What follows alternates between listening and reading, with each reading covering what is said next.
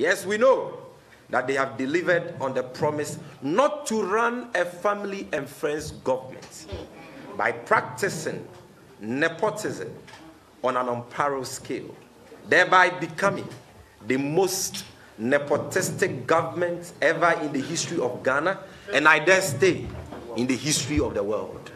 The tag friends and family originated from the NDC.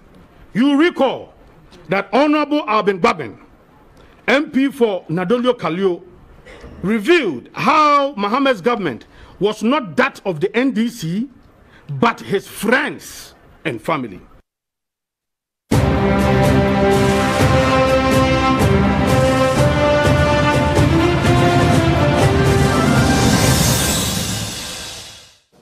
So you can see the issue of nepotism. It's a concern for both the NDC and the MPP, who typically will be at each other's throat over who said this or who said that or who began this. It's usually the case that we get to hear all the parties raise issues and blame each other, you know, but never acknowledging anything. But with this morning, we're going to get on to Zoom right now and speak with Vitus Azim. Later on, we will get a private legal practitioner joining us in the studio to explore further some of the dimensions. So, Mr. Azim, thanks very much for joining us. How are you, sir? I'm doing well. Great. So I want to hear from you whether you get the sense that it is possible to have elected government officials take away their families and cronies from the governance chain, really. I think when there's a determination, when you have people that see that it is wrong for them to do that, then it's a possibility. It can happen. You are elected president of the country. It is not your wife. It's not your children. It's not your family. You must first admit that and let them understand that it is not, running a country is not a private business. When you yourself believe in it and you let your family and friends understand that, then it is possible. But then when you yourself see it as, this is my opportunity, this is the right time for me to bring my family up, bring my children up, so that when I'm not there, they will be okay with themselves. Then, of course, it's not possible. So Mr. Azim, I want to find out from you, really, if the person is qualified, should it be a problem? I mean, we have the president expressly saying in a video we'll play very shortly that if the family member is qualified, it shouldn't be a problem. So I'm asking you, if a member of the executive, the family member is qualified for any government business, should we worry? We should be worried. Because one, what is the basis of the assertion that the fellow is qualified? Political appointments do not go through interviews. They do not go to written exams. So when you say the person is qualified, ask yourself, what was the person doing before you think that he's qualified for a certain position? Where was that person? How successful was that person in the role in which the person played before you decided to bring him into government? Right, Mr. Azim, let's hold on. Let's hold on briefly, Mr. What method? Mr. Azim, let's hold on briefly so that we can hear the president's statement on this, which expressly will actually put it in context for the discussion. Right, so we'll get back to that later, but I have Bobby Banton, private legal practitioner, joining us in the studio. Good morning, sir. How are you? Stephen, I'm good. So this discussion of nepotism, should we be having it in a legal context? For example, that if the president is elected as a president and he has a family member who has expertise in particular areas, who perhaps by themselves have qualified to be able to conduct that business, should we have any questions about this? Of course, we should have questions, because you said a legal discussion, because the 1992 Constitution actually makes room that in situations where there's a likelihood of conflict of interest, people have a right to raise those issues. And so the reason why we are saying nepotism is that you realize that in that circle, there's a possibility of people putting family interest above public interest, personal interest. You're not going to say that those who are raising these concerns are necessarily against the government, like opposition elements of the NDC are making quite a lot of noise about this. But we shouldn't see them as enemies, should we? No. I mean, any person who thinks that if somebody raises an issue of a likelihood of conflict of interest is making noise, that person has a problem, because it's something that is provided for in the 1992 Constitution. It's not only actual conflict of interest, but the likelihood or the optics, the look, the possibility of a conflict of interest. And like Mr. Axim said, it is not a subjective test. It is an objective test. Do third-party bystanders, looking at the circumstances of the case, think that this person has been put in this position solely because of his relationship with the person who has the power to make the appointment? Or is it that the person was picked up when every other person of the same standing was given equal opportunity? These are questions that people must ask. And these usually don't happen. They don't give everyone the equal opportunity by the time. So let's quickly take the president making that statement that it will put our discussion into context. This is your election command center. I am not presiding over a government of family and friends. Yes, there are one or two members of my family in the thing. Mr. Furiata, who is the Minister for Finance, is my cousin. He happened also at the time to have been the person responsible for the NPP fundraising drive. Nobody made any criticism of him when he was in that position. And I don't think it's so difficult for somebody who's been the fundraiser to transform it, to translate decision into what do you call it, a finance minister. And apart from everything else, as far as I'm concerned, he's amazingly capable. And he's not there because he's my cousin, because he's there because he is a very capable man. That's very interesting. But let me come to you, Ms. Azim. The president, what he said, very short, but it's very instructive. He raises questions of why people didn't have any concerns when his cousin was actively raising funds for the party ahead of the elections, and they won, and he's playing a role which he's qualified for. So it shouldn't be a problem. I mean, his words, one or two members of my family. It is a problem because, one, you cannot control him. If he does anything wrong, or he decides to do anything wrong, it's very difficult for you to restrain him, being your cousin and close relative. That's one. Yes, raising funds, that's okay. But there are certain key positions. And some of these things have come up already. I think the finance minister has been investigated for certain things already, although he was exonerated to some extent. But you just see that for you, it even makes your work very difficult. Can you imagine the daughter, the mother of your daughter that has been given a public position doing something wrong? How are you going to call that person to order? Your cousin who is always going around with you doing something wrong, how are you going to caution that person? So even if the fellow doesn't do anything wrong, the public, the electorate see it as a potential conflict of interest situation. But in this situation, they're going beyond that. They've done certain things that we're just keeping quiet about. You talk and they use the excuse he or she is qualified for that position.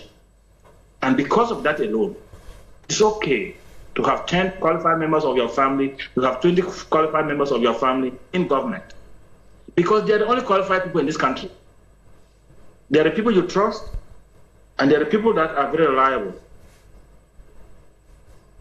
But that would have been good for a family business, but not for the running of a country. But there are international best practices we look up to. I mean, as a country, we look up to countries like the United States of America, and it would take U.S., for example. President Donald Trump has his daughter, Ivanka Trump, as a senior White House official, and his son-in-law, who is Jared Kushner, is also a senior advisor. So we don't see anything wrong with that. And we see something wrong with ours? You see, Trump is an outlier case. I'm sorry to say this. He's an outlier case that has decided to use the democracy to his personal advantage. And that is not something that we should look at as international best practice. I wouldn't see that as international best practice. But again, for them, there's a bit of transparency, there's a bit of accountability, or there's some transparency and accountability that people can use to hold him and his family members if they do something wrong. Unfortunately, in our system, it's not that easy to use to hold people, close relatives of the president, to account if they do something wrong, or if they're suspected to have done something wrong. We've seen cases where there have been investigations, and we haven't even seen the reports of those investigations, and no action has been taken. But in America, we've seen people, the president's close aides that are being investigated and prosecuted. So there is a difference there. We wouldn't even call Trump's action as international best practice. I don't think so. Ms. Azim, I'll come back to you for you to help us answer the question of how this encourages corruption in any way. But let me get to you, Bobby Bansing. We've already spoken about the legal dimensions and what's wrong and what's not right, what's wrong and what's right in the context of this. And the U.S. example that we gave, Mr. Vice Azim says that there are transparency systems in the U.S., blah, blah, blah, but the U.S. case is not an international best practice. But you are a lawyer. How do we draw the line between what is right and what is wrong when it comes to conflict of interest situations like that? I think, going back to the president's speech, I don't think that was a good example, because when Mr. Ofori-Atta was raising funds for the party, he was not in public office. Now he has come into public office. So we have every right to question what he's done and whether or not, it's been said. And that was subject matter of an investigation. He was owned, like he said himself, he was raising funds. He owns a bank. You've put him to head an institution that regulates banks in that sector. And so any neutral person sitting outside has the reason to suspect that there will be a possibility of conflict of interest. And like I said, the test is not whether or not there has actually been a conflict of interest. It is the likelihood, and that is what the Constitution says. Or that it appears to be a conflict of interest. There should be a conflict of interest. And so, and I agree completely with Mr. Azim that we cannot use what is happening now in America as the international best practice. Because it's not. It's not. Because I think there was a country in South America where the president and his wife were president and vice president respectively, and there were issues like that. So yes, it does not represent international best practices. I think the test, like I said, is whether or not other people on that same standing were given the opportunity, or should have been given the opportunity to do that. Nobody expects a president to come to office and then appoint his enemies into office. Yeah. Nobody expects that you will appoint people who are not aligned to your vision into office. That is why we would continue to respect somebody like President Kufuor.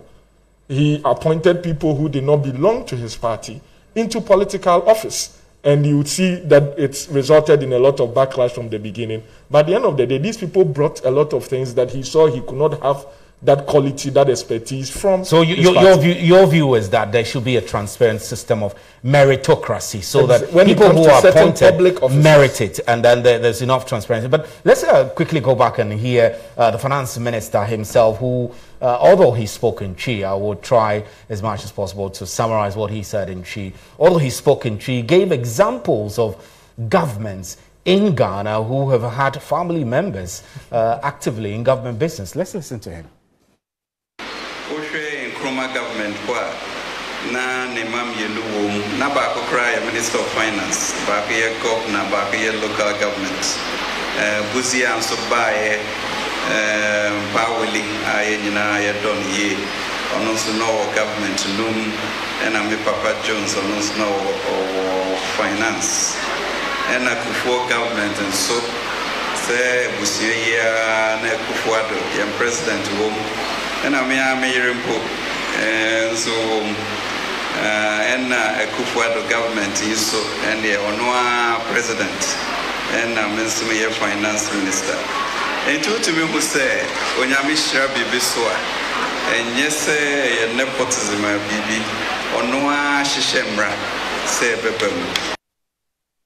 Right, very interesting. Unfortunately, our masks don't show us smiling, but I'm smiling absolutely. And he makes mention of Nkrumah's government and then Buzia's government and traces it to Kufuor's regime, and even mentions that even he himself, his own wife, Mia Meire, you know, and Nyamishrawa. If God blesses you, then so they see this as blessings, really. I mean, if you have a fine family, I mean, I don't have a fine family. My family are cocoa farmers and fishmongers and all of that, but we don't get the chance to form an executive. So if my brother, for example, was a finance minister, I don't have a chance to be an aide or something. That will be wrong. You know, nobody is discounting the fact that if God blesses you, you would have some of these opportunities. But going on that tangent, like I keep saying, the question is whether or not you'll be... So let's put it right. Let's put it in context. It's wrong to even give these explanations? Well, I think it rather downplays the effect of what we are talking about. It trivializes it, because like I said, if you are put in a situation where your personal interest, and it need not be financial benefit, it need not be financial benefit. Like Mr. Axim said, how would you call your the mother of your daughter to order when she does something that is contrary to public interest? How will you call your cousin to order when he does something that is contrary to public interest? Especially when you have said that this is the person who raised the funds for you to run your campaign and become a president. And so you see that at every point in time, the interest of the public would be subjected to whatever personal interest that you may have. And to follow that trend, the same Bible says that you cannot serve God and mammon. You have to choose one. So you cannot have two masters. If you are made the minister for finance, and we are not picking on him as an example, I mean in particular, just as an example, your foremost interest should be, your allegiance should be first to the government, to the Constitution of Ghana, then to the Ghanaian people, as it were, before your party interest comes into play. So if you are put in a situation where from your previous dealings, people have every cause to suspect that your decisions will not have the public interest at heart first, then it's not a basis for noise. You don't call these questions as noise. Neither do you say because you have been blessed.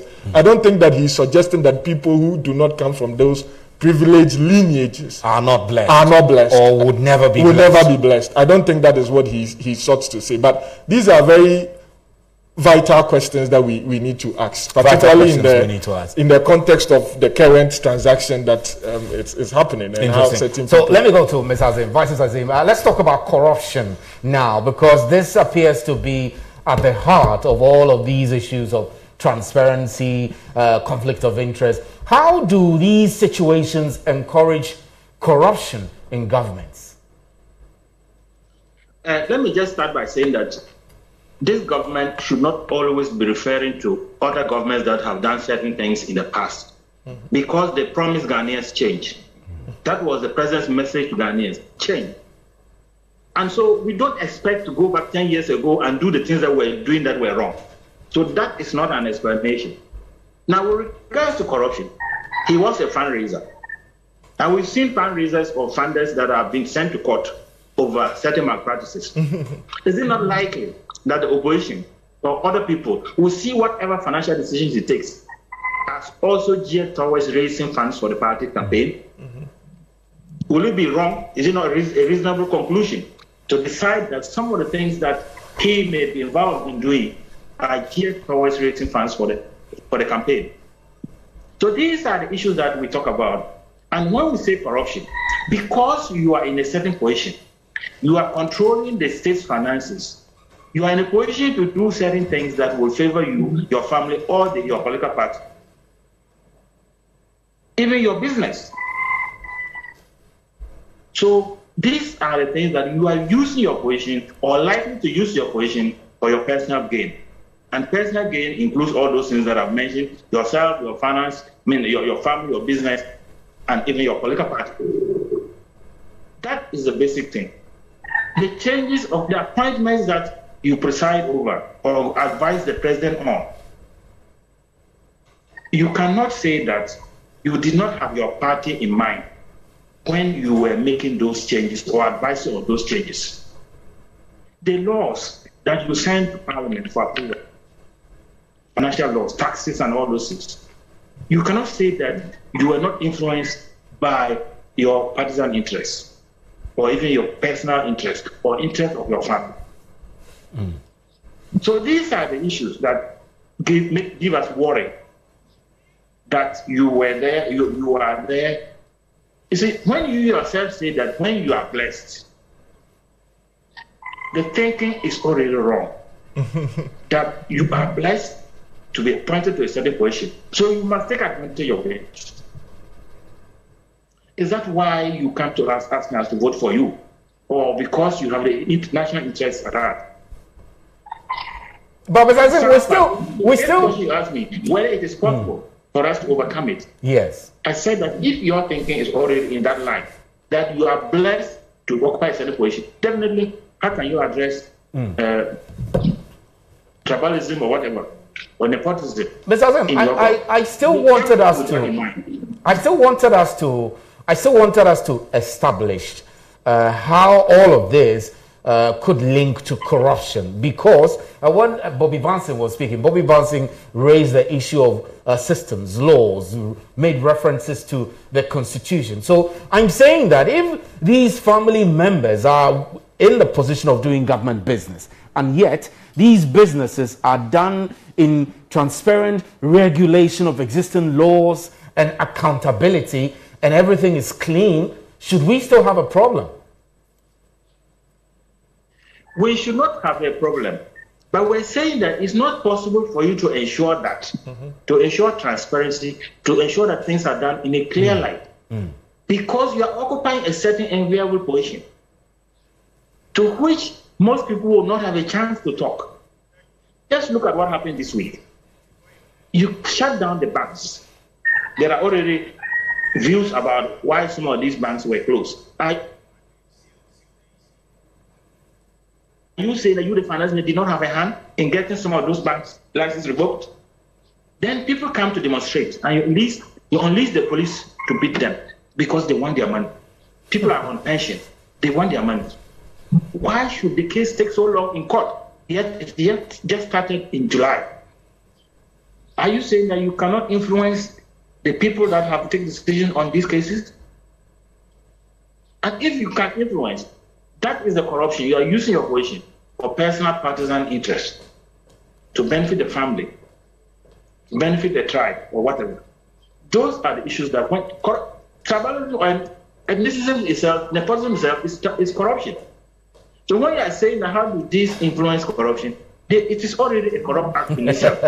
I can understand that. So how do we deal with it? My final question to you before we wrap up. How do we deal with it? Because the president and the Ken Ofori-Atta have both made references to governments in Ghana in the past, tracing all the way from Nkrumah to Kufuor to Nana Akufo-Addo. It means that this is something that exists within our body politic. How do we deal with it once and for all so that when people are elected into office, they don't initially start thinking about their family members who are qualified to fill positions? Well, I think one of the things to do is what we're doing now. We must make it clear that it is wrong.